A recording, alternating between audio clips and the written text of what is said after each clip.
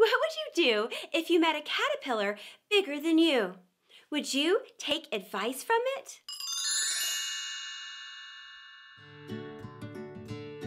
Well, hi there, Reader Adventurer, and welcome to Storytime for Kids. I'm Mrs. McCurley, and today we are reading Chapter 5 of Alice's Adventures in Wonderland, where we will meet a most unusual caterpillar and a paranoid pigeon. Let's get started.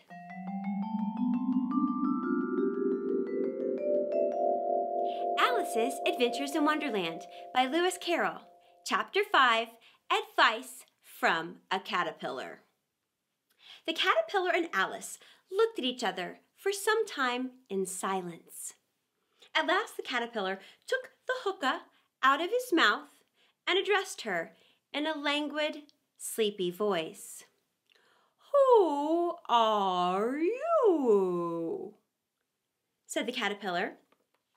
This was not an encouraging opening for conversation. Alice replied rather shyly, I hardly know, sir, just at present. At least I know who I was when I got up this morning, but I think I must have changed several times since then." "What do you mean by that?" said the caterpillar sternly. "Explain yourself."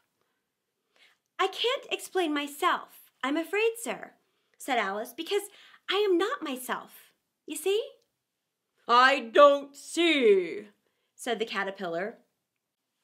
"I'm afraid I can't put it any more clearly," said Alice, "for I can't understand it myself to begin with. And being so very many different sizes in a day is confusing." "It isn't," said the caterpillar. "Well, perhaps you haven't found it so yet," said Alice, "but when you have to turn into a chrysalis, you will someday, you know, and then after that, into a butterfly, I should think you'll feel a little queer, don't you?" "Not a bit," said the caterpillar. "Well, perhaps your feelings may be different," said Alice. "All I know is it would feel very queer to me." "You," said the caterpillar contemptuously, "who are you?" Which brought them back again to the beginning of the conversation. Alice felt a little irritated at the caterpillars making such very short remarks. And she drew herself up and said very gravely, "I think you ought to tell me who you are first." "Why?" said the caterpillar. Here was another puzzling question. And as Alice could not think of any good reason, and as the caterpillar seemed to be in a very unpleasant state of mind, she turned away. "Come back," said the caterpillar, calling after her. "I've something important to say."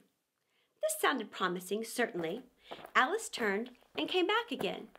"Keep your temper," said the caterpillar. "Is that all?" said Alice, swallowing down her anger as well as she could. "No," said the caterpillar. Alice thought she might as well wait, for she had nothing else to do, and perhaps it might tell her something worth hearing.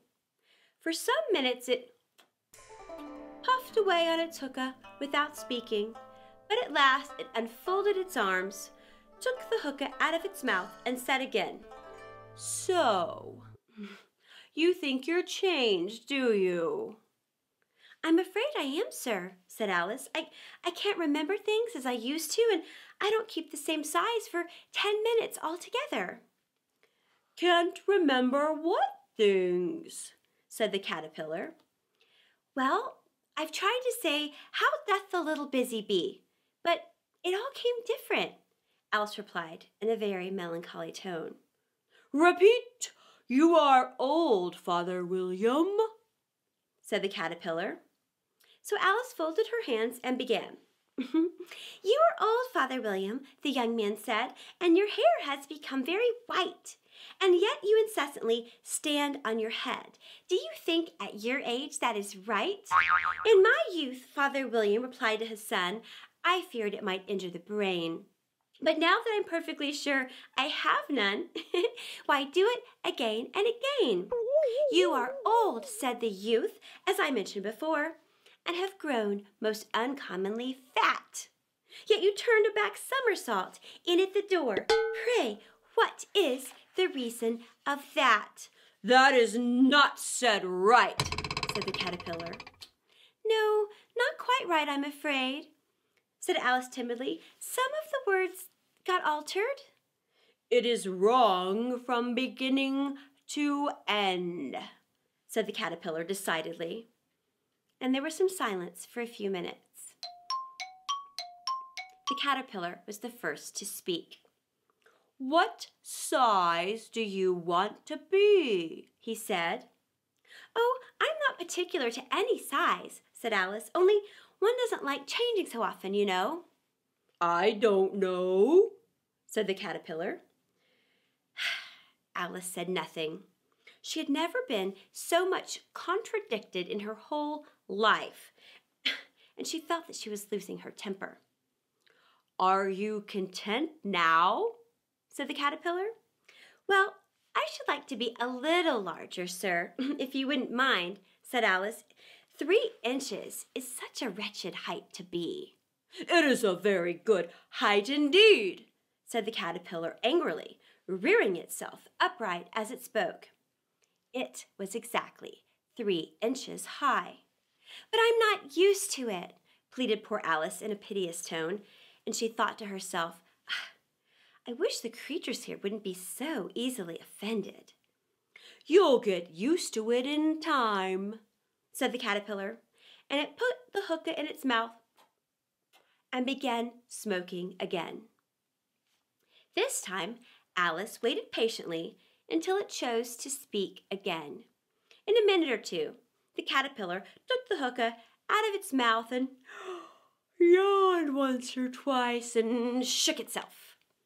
Then it got down off the mushroom and crawled away in the grass, merely remarking as it went, one side will make you grow taller, and the other side will make you grow shorter.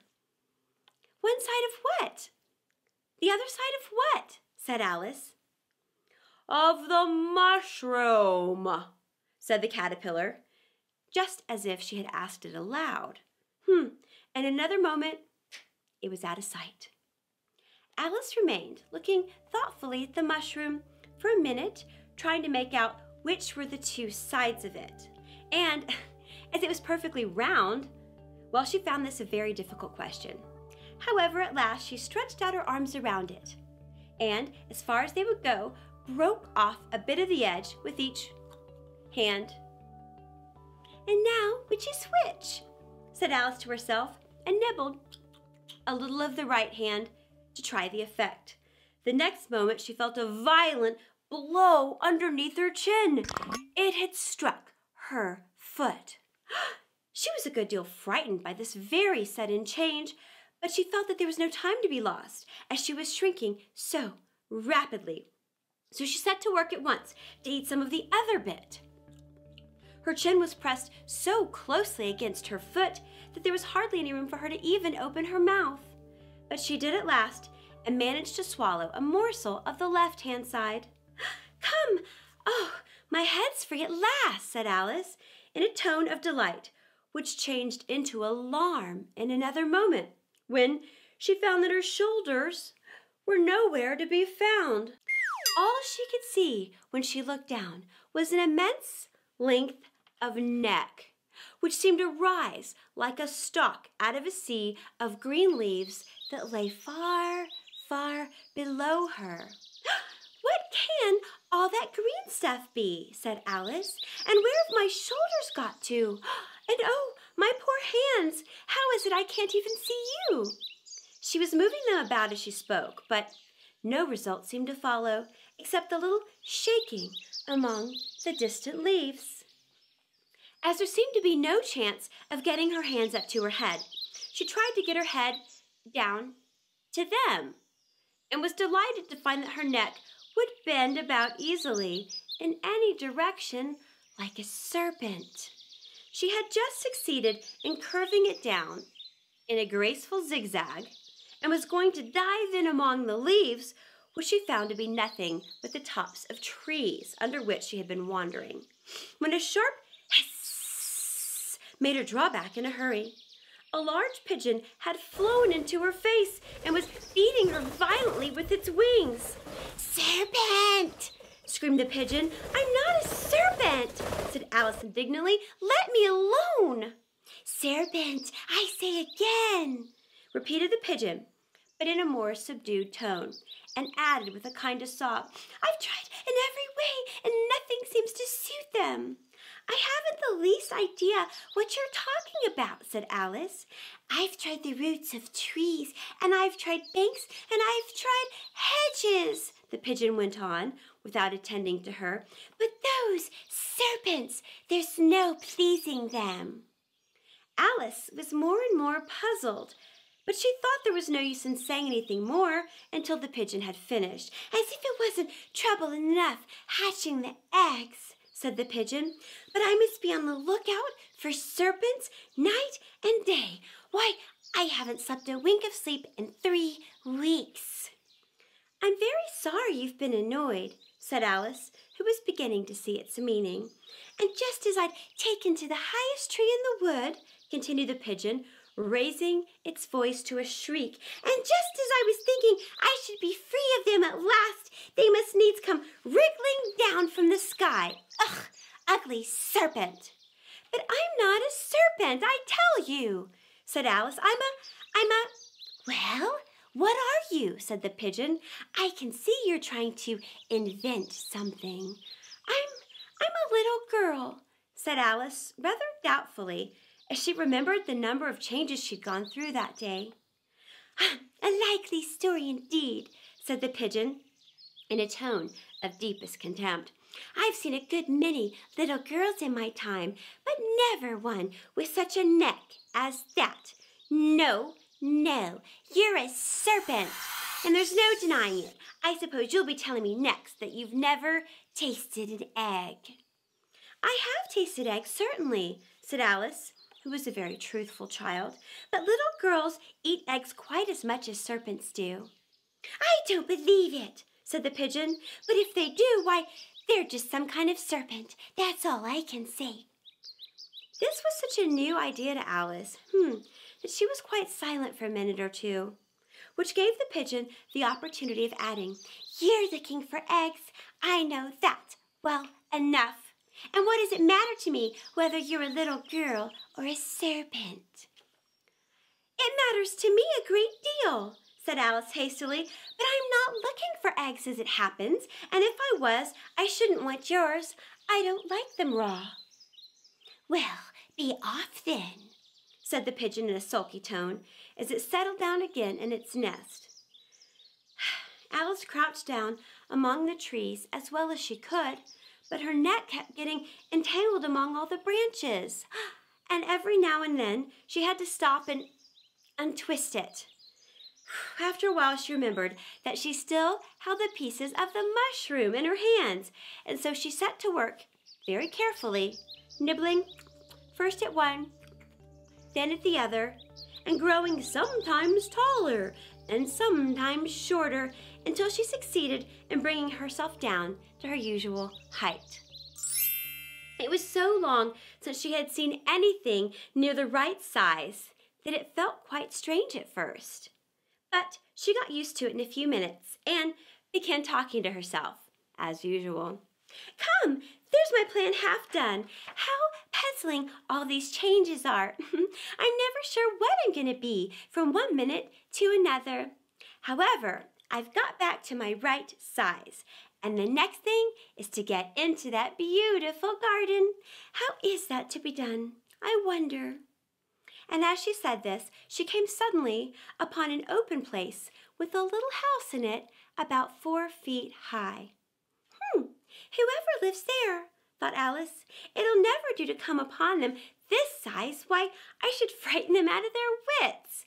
So she began nibbling at the right-hand bit again, and did not venture to go near the house till she brought herself down to 9 inches high.